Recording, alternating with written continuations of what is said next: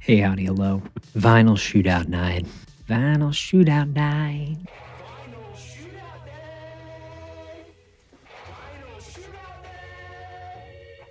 Hope you're doing okay. Yeah, it is a Vinyl Shootout night. We've done so many of these. I just got through listening to one of my favorite albums of all time. God, it's such a special album. Really appreciate you stopping by. There's some stuff to talk about with the vinyl background, some of the band members. We'll talk also personally why I just love this album. Share more heart to heart. We're gonna chill out. So I hope you're maybe an evening glass of tea. As you can see, this is a little close-up cam. It's 3 a.m. and yeah, we take opportunity like this every year. That's the plan, to go through favorite albums of all time.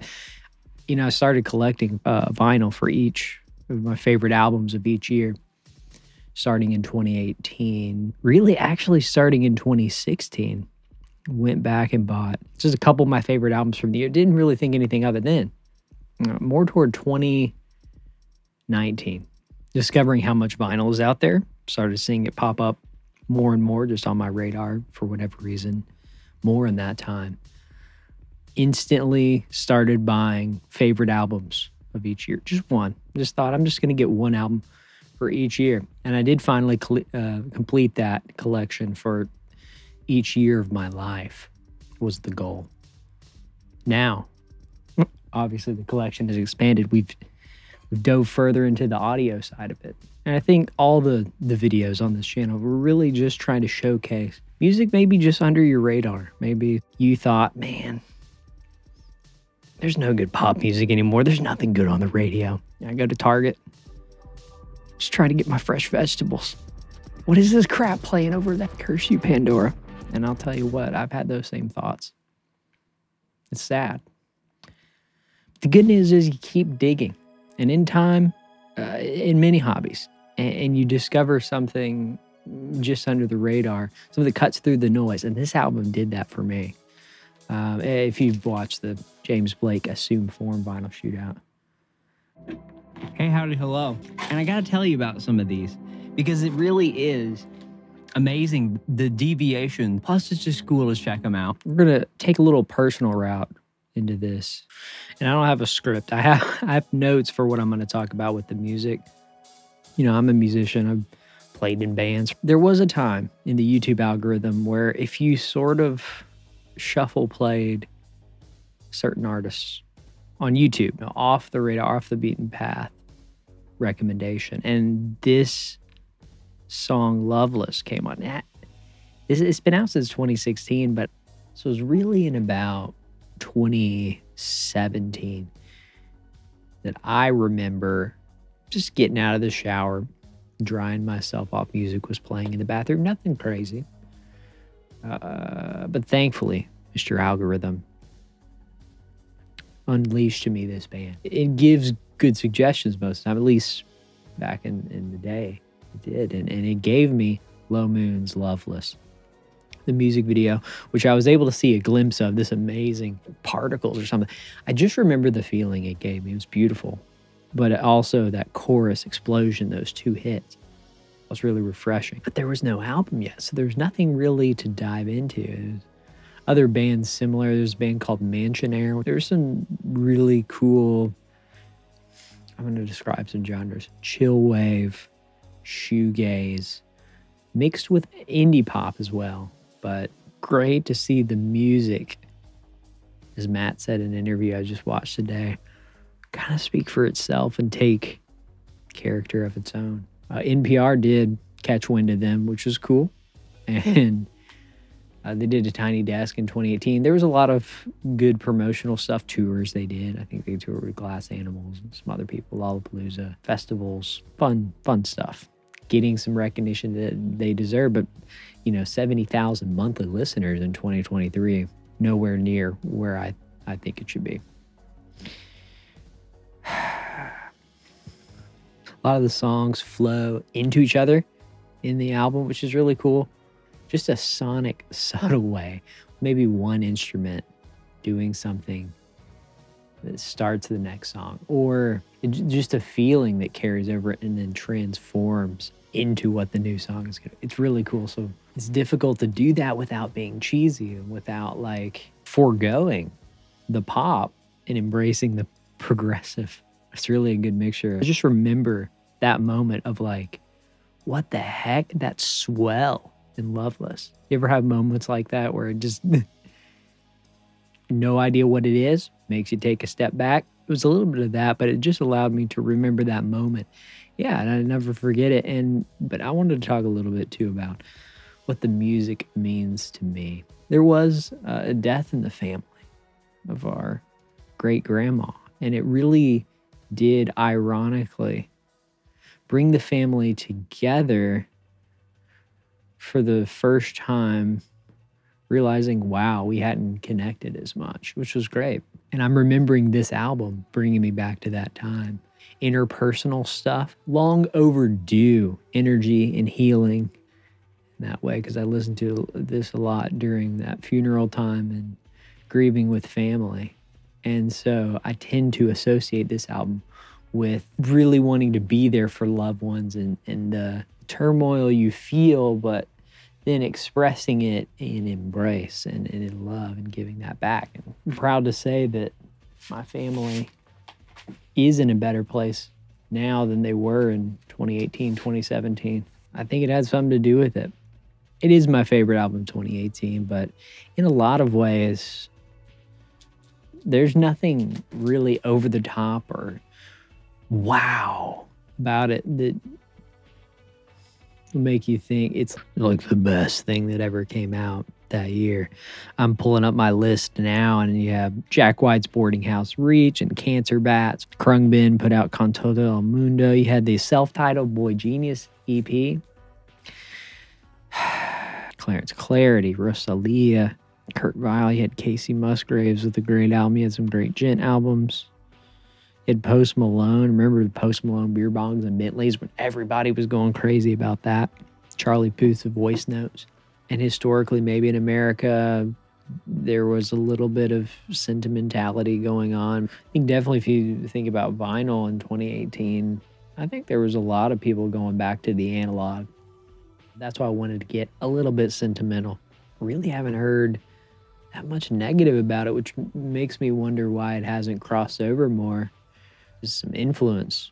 Who influenced this band was Talk Talk, Laughing Stock. If you listen to that album, the first song and another song in the middle, Matt was talking in interviews about that fact that, you know, the obvious influence there, that those similar melodies and feelings. So yeah, there's not a second I would take off this album. It's a 10 out of 10. Do you want to talk a little bit about the vinyl and some of the experiences I had if you're hunting this down? Because the vinyl market of this, it's been sold out for years. Color pressings are around $100, it looks like. And I was able to buy mine directly from the band in 2019. They do this whole Raincoat Chronicles, which is really cool. Love it when artists connect you to them. It's not just interfacing with the Spotify or Apple Music stream, YouTube algorithm stream, in my case, in 2017. You can actually see what they're doing, maybe on a semi-regular basis, and get special privileges into new songs, special merch, cool stuff. We appreciate the cool stuff. Being a stan. Yeah, Low Moon hasn't put out any vinyl in a while. But if you bought it from the US store, you would get a cool mix. I don't know if it's eco mix, most likely. You get different color pressings. Very cool colors. Got the blue. It's the blue, side A, Loveless, and this is it. Really cool swirl. Very intricate swirls in it. And also, to get pink. Side C with those beautiful yellow and pink swirls. A little bit of purple I'm noticing in there too, perhaps.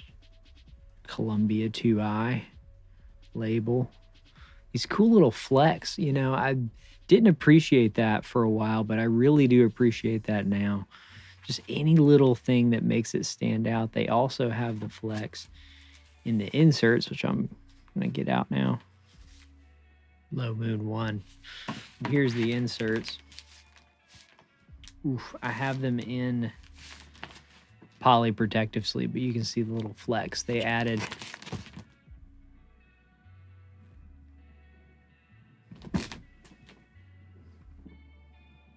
It has some intricate writing on it.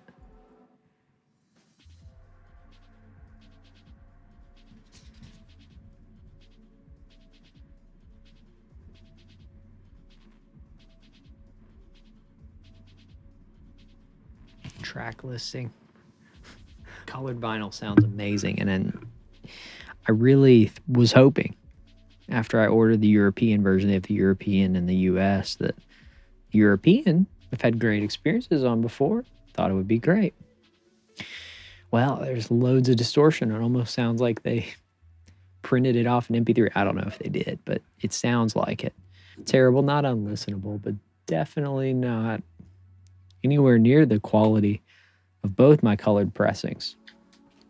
Both pressings, you say? Yeah, I did actually get 2 other colors. I happened to get orange and like a sea blue on top of the pink and regular blue here. I wonder if I can compare. Kind of tell there. Some orange, reddish flecks. And yellow flecks, of course. They're kind of fiery. Compare these blues side by side. I love the different mixes you can get mixing vinyl. Transparent. I would call this one more of a sea blue. And maybe, I mean, they both are both watery blues. But I like this, that it's lighter because of that lyric where he talks about love for you, honey's baby blue. Love a baby blue and pink. Love the contrast, like boy and girl, masculine, feminine, high quality. Amazing. And of course, the 45 RPM of Loveless. I'll just show that too. Got the clip of it there. It sounds definitive. I don't like to say definitive, but it's great. It sounds fantastic. So yeah, amazing colored vinyl. Love it. If I show you that oversized sleeve, just to fit it, I think it was a little too snug in a standard sleeve, so I did end up putting it in that oversized, yeah, single pocket, even though it's 2 discs. Just makes it a little bit easier putting it back and a little bit more space in the pocket, but I had absolutely no problems getting it in without a jacket and poly outer sleeve, but of course it makes it easier. And most people, if you ask them, they're going to appreciate a gatefold opening for 2 discs. Yes, I am keeping my blue and pink play copies. That hype stuck on the jacket. I thought it was cool to kind of put it on with the artwork. Just like that. The 2 hands. Eclipsing the sun or whatever. That's so cool. Shout out to good album artwork. Standard black vinyl, very similar deal. I just cut open the shrink wrap. Jackets are similar. The slight color deviation, I would say this one's more dark blue and this one's like a brighter. I don't know why the deviations. Again, you can see a little more sharpness in that one, but come on, we're splitting hairs. Especially when the vinyl and the black just doesn't sound great in comparison to colored vinyl. And how about this cam? Shout out to this camera right here. Auto-focusing on the Panasonic G9 Mark II. We're in focus now, baby. And amazing close-ups of vinyl. That's what I'm talking about. So that's the vinyl. I thought it'd be really cool to just talk about some of my favorite lyrics again, maybe read them to you ASMR style.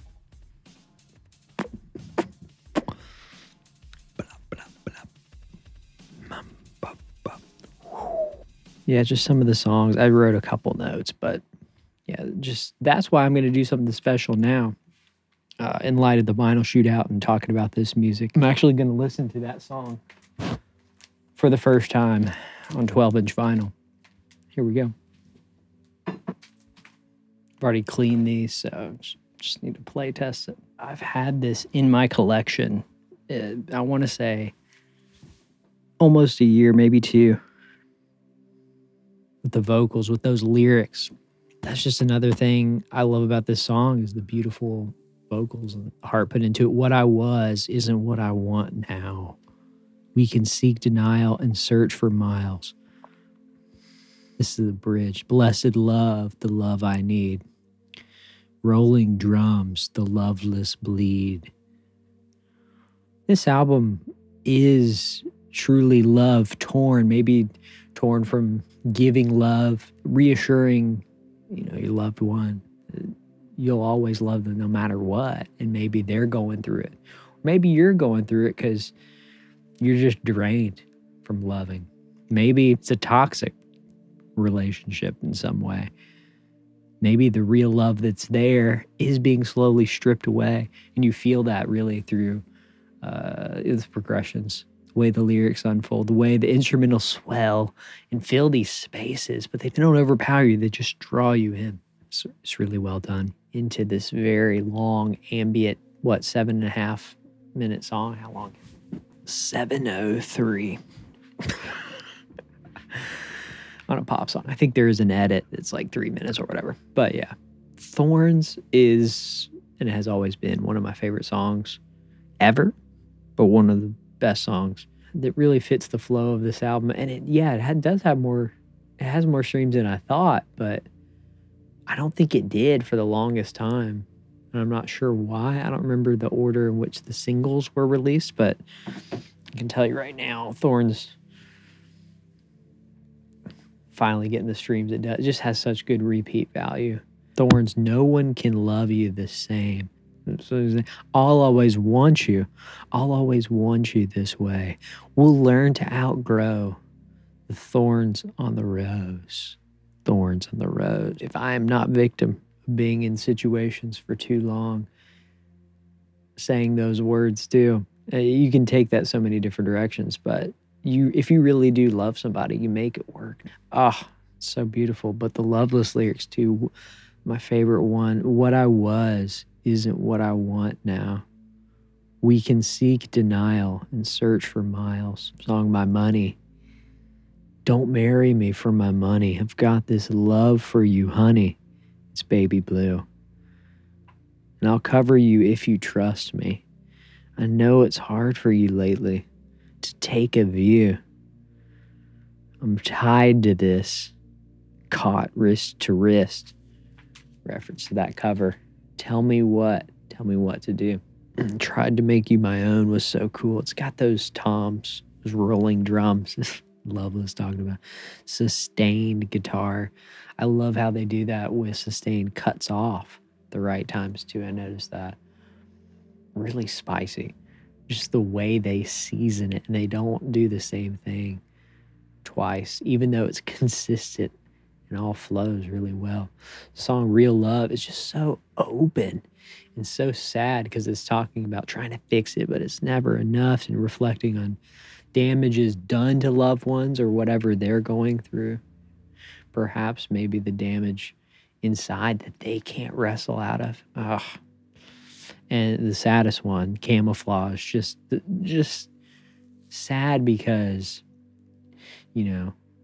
talking about the ghosts. Why don't we call this what it is?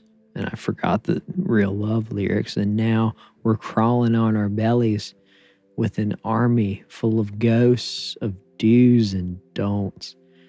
And when there's something you should tell me, in you, I see. I do, I don't, I do, I don't. The thing I noticed too in Camouflage with the strings, if you listen to just the whole progression, the way it builds, you can tell I love builds. You can convince me to like your album if you just write cool dynamic progressions that build layers. You got me. I'm sold. The strings that they do in that bridge really builds up so nicely. And in Wonderful Life, it's happy, it's dancey. Thumping synth lines, the bass kicks in, the sub bass is killer. That's something I didn't notice before I had this nice subwoofer, is I really couldn't appreciate how well the sub kind of warms you and balances the whole tonal thing going on. But the glassy guitars too, and the beautiful mid-range. So much space for the reverb, and never too much. It's not driving like in a forceful way. It's intricate and detailed, and it's consistent in the vibe. Balance. It's not pushing the drive, but it'll drive when it needs to, and it'll be dancey and fun, like Wonderful Life. And All In too is a great closer. The first time I listened to it, like, my gut reaction was, wow, I want to listen to that again. It's over. So we're going to get into the album. Came out in 2018, but long before. In fact, in 2012, Mr. Matthew Lowell wrote the song Loveless. I don't know if he was writing other stuff or whatnot. Just now, more so now, getting into the lore behind the band. He wrote a lot of stuff in New York City. Then he wanted to branch out, I guess, and go to LA. And in LA, he met Crisanta, and she became the second member. And then pretty much immediately it was Samuel Stewart, which he has an interesting backstory because his dad's the Eurythmics guy. And I guess it was a three-piece for a little bit, but the drummer then came along, joined the band after this album came out later in 2018. That's kind of how the band formed. Man, these guys did it. And they keep doing it with their other albums mentioned in some of my top year videos. Is the sky the limit? We're looking forward to seeing cool new stuff and ears on the ground for it. I'm nothing but impressed with this amazing debut. Thanks, YouTube Algorhythm. Thanks, Columbia Records, for not sucking and giving us the beautiful music that we want. And yeah, happy to shout it out to you, and happy to do what I can to bring more good music like this through the years as we get to them. Hope you're doing well. Hope you're taking it slow. We're going to keep rolling back the year's favorite albums. Picking one for each year of my life, but we'll talk about all the great music, and I want to hear your favorite music too. Maybe what you're doing in this time of 2018. Maybe something you love about Low Moon. This band is still going strong to this day. So see you real soon. Keep on grooving your way.